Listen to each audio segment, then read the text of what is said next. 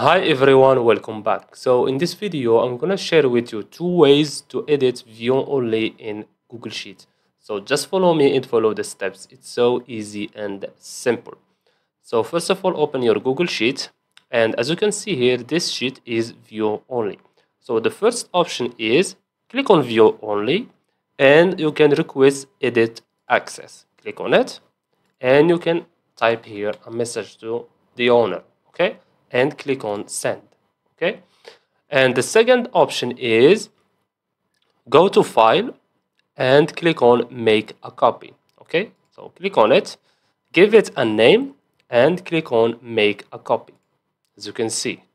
And now you can edit the sheet. As you can see here, you can edit everything.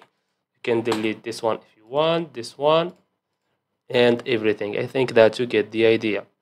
And that's it. So I hope you found this video helpful. Don't forget to give us a like and subscribe. Thanks for watching, and see you in the next one.